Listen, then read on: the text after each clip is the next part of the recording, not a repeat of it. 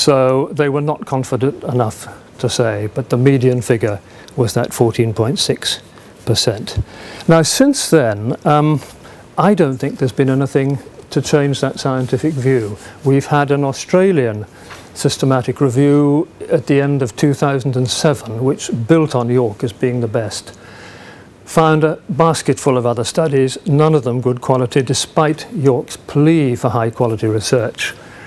And they said, we endorse what it's found there. I think if there'd been anything startling, it would have been against the form book for really good quality. It would have been noticed, but so far as one can see, those findings still principally stand. The reactions were very interesting to that. I remember Jos Kleinen telling us in the advisory board that whatever came out, you're not going to shift opinions more than a little bit along a spectrum there. You can't expect suddenly for the world to be converted one way or the other, and it's, as I said, a topic where passions reign. Government endorsed it through gritted teeth.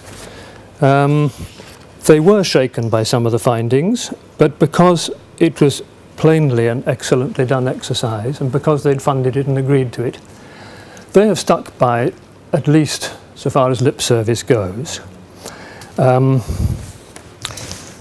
It doesn't stop them still going back to old league table comparisons. A minister the other day was saying in the Commons, but if you look at Sandwell, which is fluoridated, and Bolton, which isn't, you can see the difference there. The kind of stuff that York was designed to get away from. So they still very much stick to that.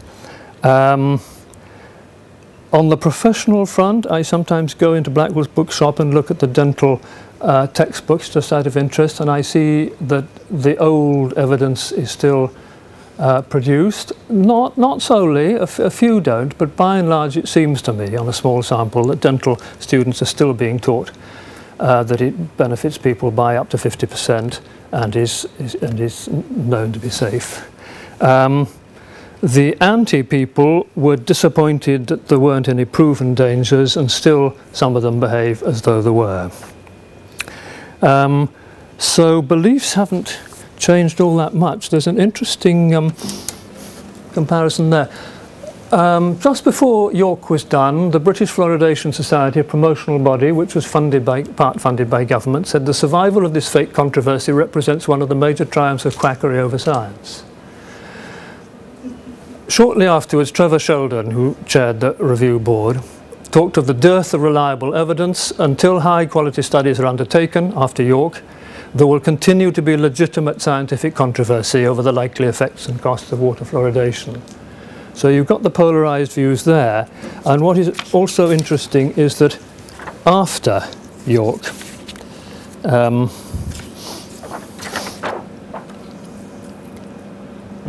at the time it was just coming out and the results were more or less known, the British Dental Association said it's been proven beyond doubt to be safe and massively reduce decay, and there is no scientific controversy. And the same thing was said more or less by the BMA spokesman, highly protective and very safe. The Audit Commission took its line, I think, from the dentist MRC report, an all-party group.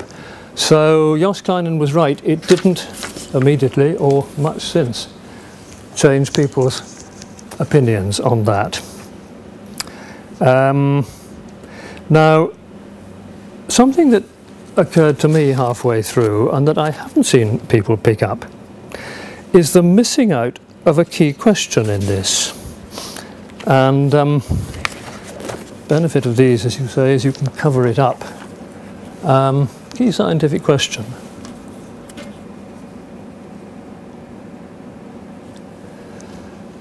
You can know, you can even agree what the evidence is for a public health measure, but the question, is it good enough to give to all the people? That comes in a sense outside science. That's a societal thing. And one of the things I've tried to get people to do is to look at fluoridation itself and its own peculiarities and say, well, for something with these characteristics, would you be satisfied with this evidence, or this evidence, or this evidence? And so you can compare it with, for example, you've got a GP who knows you, knows your history, follows you up, can tailor something one-to-one. You've got other possible things I could have added to those three there. But my point is that unless you know, unless you can decide how strong the evidence needs to be, then you can't really get a lot further, and you're going to be arguing from different premises and at cross purposes. And the thing that I want to show, one of my key things about water fluoridation, and I don't think this is contentious, but I'd be happy to have holes picked in it. I don't like emotive language, but that seems to be an accurate description of what happens. And I think as a healthcare intervention, it's very, very unusual. Dentists talk about targeting populations, but it's actually scattergun. To get to the handful of children whose teeth you're targeting, you target a conurbation of 1 million people. A lot of them can't benefit. Their teeth are perfectly good, or they don't have any teeth at all. That is where the ethics comes in, and I think we won't have time to deal with it today. For me, it's bog standard medical ethics, nothing to do with libertarian stuff and so on. Be that as it may, there's no chance for informed consent with this. It doesn't have a medical license. We'll come to that in a minute. Is it a medicine? Is it a food? You don't even have a controlled dose. You have as much of it as you drink. If you've got kidney problems, you'll drink more. I've been told by one laboratory toxicologist that people who come to him drink somewhere between half a litre and 10 litres a day. And that's a huge variation of the amount you'll get. You get it for a lifetime, nobody monitors you, and it goes out into the environment in the end. And that leads us on, I don't have many of these overheads, but it leads us on to, that produces, I believe, 6 questions that need answering, 6 areas which need covering. There's an environmental one. I read that Thames Water reckons that 30% of its water leaks out of the mains before it even gets to you. So fluoride would go out in that.